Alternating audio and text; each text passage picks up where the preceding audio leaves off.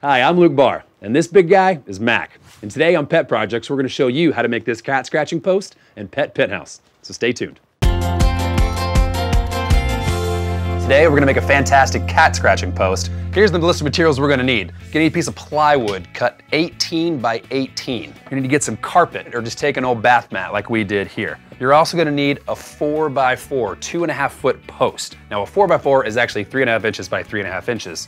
Just be aware. We're going to need power drill with a 1/4 inch bit. You're also need a couple 1/4 inch lag bolts and a fitting. You're gonna need some sisal rope. You need about 140 feet. Tape measure, good old fashioned hammer, an X-Acto knife, and scissors. Get yourself a marker, some E6000 or some really strong adhesive, paint and primer 2-in-1, and a paintbrush. And last but not least, you can pick up one of these cubes. It's just called a furniture cube. Most furniture stores will have them for you. So with all those materials, guys, it's time to get going. First thing we're gonna do is take our 18 by 18 piece of plywood. This piece of plywood here already has a hole drilled in the center. That's because we're already ahead of the game. So right in the center, right there at 9 inches, obviously, both ways, put your dot. And the spade bit looks kind of like this with an extra point right on the center of it. And we're gonna drill kind of 3/4 of the way through so that when we put our anchor, it's gonna lay flush and it's not gonna scratch up our floor. So once we've got that drilled in there, the next thing we're gonna do, paint the edges of this. We're gonna drill a hole right in the top of this. Now I've already started one here, but if you measured just directly across that, you'd see that is right smack dab in the center. You can take your 1/4 inch lag bolt, and as you can see, that's gonna lay flush right down here on the backside. It's not gonna rub your floor. So we should suck it right in there, nice and flush. All right, so next thing we're gonna do is we're gonna cut our carpet. We've cut it, measured it 18 by 18. You can kind of see here on the backside. And then you can also see right in the center, I've made a small square here, 3.5 inches by 3.5 inches. We'll cut out the remaining.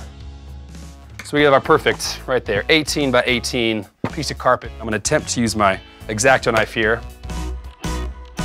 Looks like we did all right here, because we're gonna go ahead and glue this carpet down. Feel free to be somewhat generous with this, as your cat's gonna be prying on it and you really want it to stay down. I feel like a cat right now.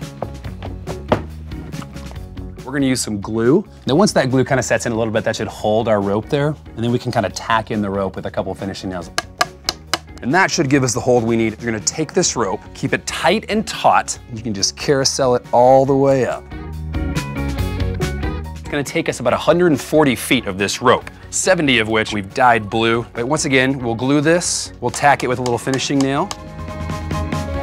I've actually got one already finished over here. And we staggered ours, blue, the natural color, and then blue again to match the carpet. Now this is our cube. We're gonna take our spade bit and drill through here. We'll take our other 1/4 inch lag bolt, and then we'll just take our drill. Last thing to do, just deck it out in style. Choose whatever you think your pet would like. For me, PETA, don't worry, it's not real fur. And there we have our cat scratch post penthouse. Hey, thanks for watching Pet Projects, everybody. On behalf of myself and Mac, we hope you enjoyed learning how to make this cat scratching post and pet penthouse. We'll see you next time. Follow us on social media at Makeful. Check out our website, bemakeful.com, for more DIY projects. And of course, if you are doing your own, use the hashtag PetProjects.